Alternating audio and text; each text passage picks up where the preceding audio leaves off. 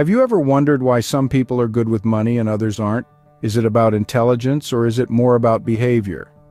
Welcome to the unseen world of money, a realm where managing money isn't necessarily about what you know, but rather how you behave. This concept is poignantly explored in Morgan Housel's book, The Psychology of Money. One key point he makes is that wealth is what you don't see. It's not always about flashy cars, designer clothes, or exotic vacations. Instead, it's the cars not purchased, the clothes forgone, and the trips not taken. Wealth isn't about earning more, but saving and investing more. It's about the financial decisions you make, the discipline you practice, and the sacrifices you're willing to endure. It's about understanding that every financial decision is a trade-off, and wealth is accumulated by foregoing immediate pleasure for long-term gain.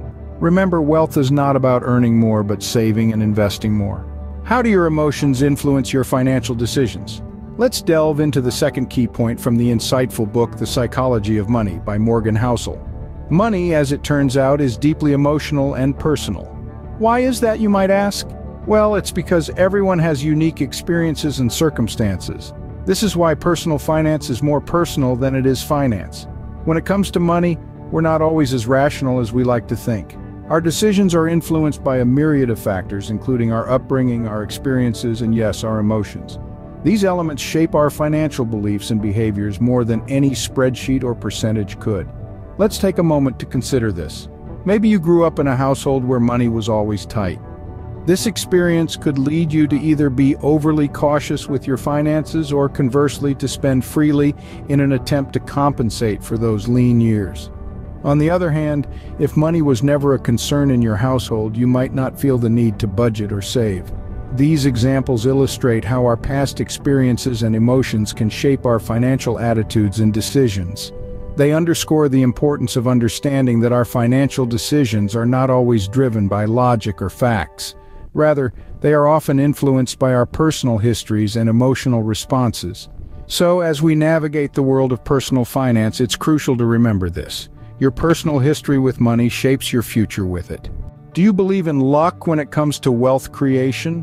That's a question that might have crossed your mind a time or two. In the world of finance, two often unacknowledged players are luck and risk. They are the unseen siblings that shape our financial lives. Now you might be thinking, wait a minute, isn't success all about hard work? There's no denying that hard work is a critical ingredient to financial prosperity, but it's not the whole recipe. Imagine two individuals, both equally hardworking, intelligent, and ambitious. One is born in a thriving city with ample opportunities, the other in a remote village with limited resources. Can we really attribute their financial outcomes solely to their efforts? Similarly, it's easy to label those in poverty as lazy, but that's not always the case. Sometimes it's about being at the wrong place at the wrong time. It's about taking a financial risk that didn't pay off.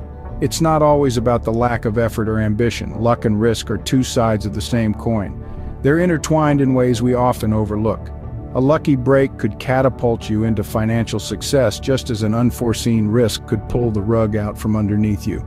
So next time you think about your financial journey, remember to factor in these silent yet powerful forces.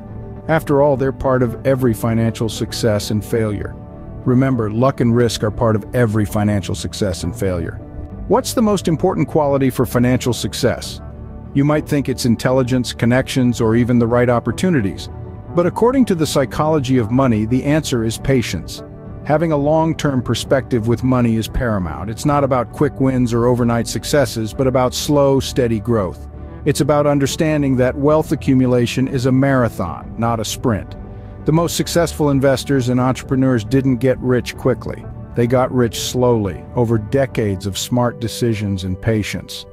This long-term perspective also means understanding the power of delayed gratification.